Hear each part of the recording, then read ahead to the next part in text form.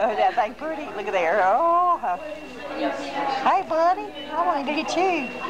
How are we doing today? Great. I'm Nurse Stephanie, and I will be assisting Mother Cabbage at this delivery. Is this anyone's first delivery?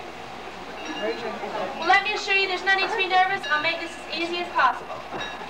We start by giving Mother Cabbage a shot of amoxicillin. This is a special drug that's not used anywhere else in the world, except right here at Babyland, and we find it works very well with Mother Cabbage. All of our LPNs, that's licensed patch nurse, use lots of TLC, that's tender loving care. And the procedure I'm now performing is called an episiotomy.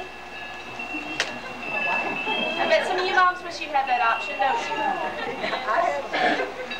The sex of our baby is determined by the bunny bees that you see flying overhead. If a boy bunny bee sprinkles the most dust down on the patch, the baby will be a boy. And if a girl bunny bee sprinkles the most dust down on the patch, the baby will be a girl.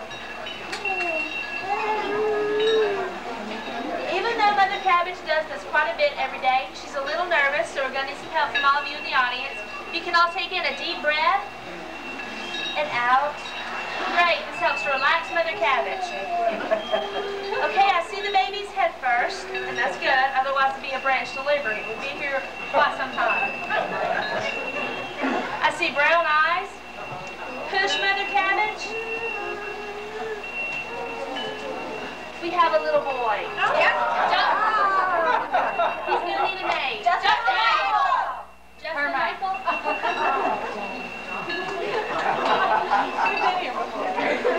Justin Michael has an outie belly button where he was gently clipped by Mother Cabbage. Our intern made a mistake, but it turned out to be a good mistake. He planted our corn and cabbage too close together and then cross-pollinated and formed his ears. But the intern did finally remember to fertilize the cabbage patch, so Justin Michael has pretty bright, flat baby curls.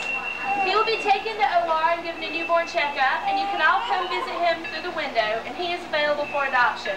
Give yourselves a big hand, you did a great job.